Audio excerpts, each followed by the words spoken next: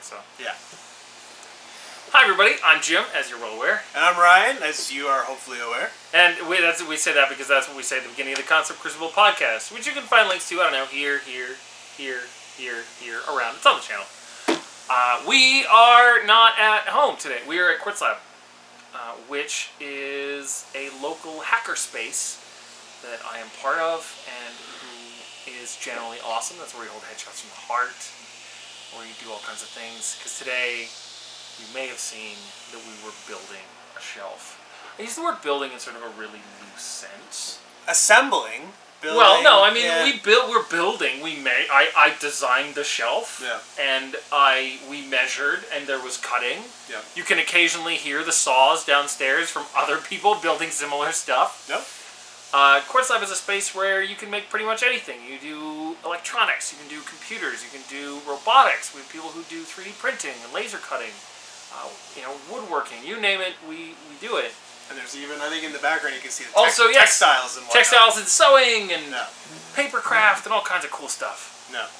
But what I love about it is that it is about making stuff. Yeah. And I mean, it embodies that sort of maker culture. I don't pretend to be an expert on maker culture. No. It's something that I just recently was exposed to, mostly through headshots, finding the old Kwartzlab location, and when it moved. I was always aware of these things, but it was always tied up in cliquey groups and a lot of funding and whatnot. But groups like Kwartzlab or any of the other hacker spaces opened my eyes to the idea that it's a community of people that pool their resources to try to make something. Yeah. So and that's really all it is. Ryan earlier was like, hey, I'd really like to make something. And I'm like, hey, do you want to come to Kwartzlab and make something? And he was like, hell yeah. So we came here and we made something. We're totally going to make something else later.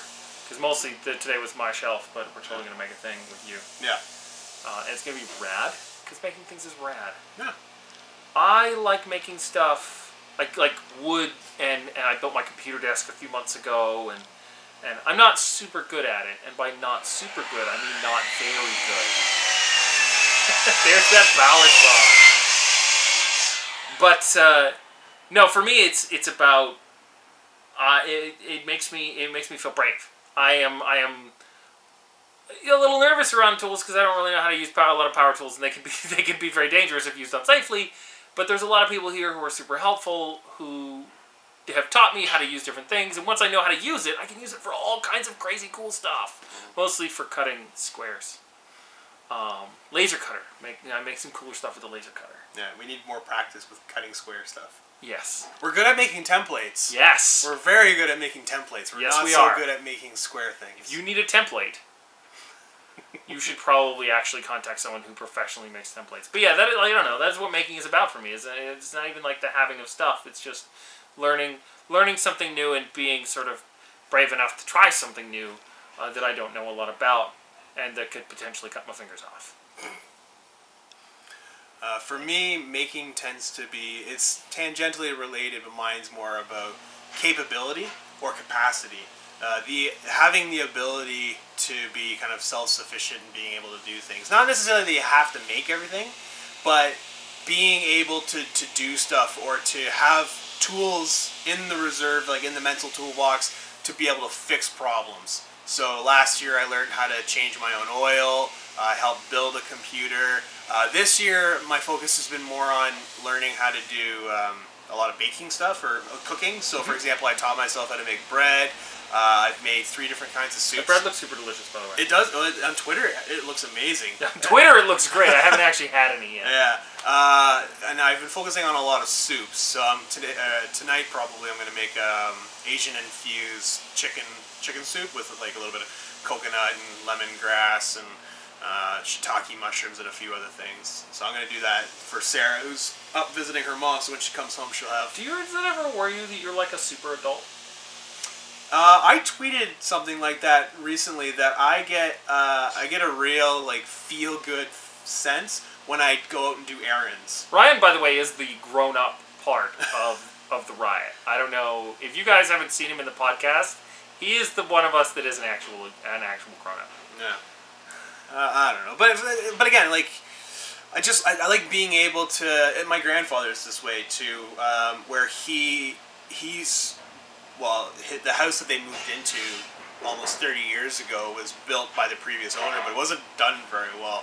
And so over the course of the last 28 to 30, well, I guess it would be 28 because they moved in just after I was born, they've been improving stuff in the house, and he was a maintenance guy in the factory, and he's really good at teaching himself how to do stuff. So he's set up sensors in the house for the sump pumps and created backup redundancies in case the power, because they live out in the countryside, so in case the power ever goes out, the water's still good, heat's still good, like everything's set up, and he did that just by teaching himself. And I like that idea of being self-sufficient. Not in a Thoreau sort of sense of, in like an Aristotle sort of sense, or a Walden sense, where I don't want to live out on off the land in a log cabin that I built myself. But in the modern day, if my computer breaks, I'll be able to fix it. If I wanted to put together furniture that wasn't IKEA snapped together, and I had to hack it in the adapt it sort of way, not like hacksaw hack it. I could do those kinds of things. And I like the idea of hacking culture in less of the computer sense, but more of the traditional of just tinkering and repurposing something that may not have had that turning stuff into stuff that works for you. Yeah, and that's something I'm just starting to dip my toe into the pond of learning how to do it. You're in the right place. I am. I just need to make enough money to pay for the membership fee so I can contribute to the community. Yep. Well, and that's part of it too. Is we do a lot of social stuff. We do a lot of hangout stuff because it's not just a workshop that you rent for X amount of dollars a month. It's a community that you're part of. And that you take an active participation in, and that is a really important part about. I don't know about other hackerspaces because I don't know a lot about them. There are definitely some Kwartzlab experts who could talk about that, but certainly it's an important part here. But anyway, yeah, you can see more of Huck on the podcast and in other videos. I will see you guys on Thursday with more video games, probably. And you can listen to the podcast and hear Huck once again brag about his grandpa's house. Yeah. And specifically his sump pump. Okay, well, I don't hate snowballs, and I don't hate snowmen, and I don't hate tobogganing. What I hate is that moment when you step onto your driveway, and you get halfway down, and then you slip, you break your ass, and you slide down to the sidewalk like some kind of human luge.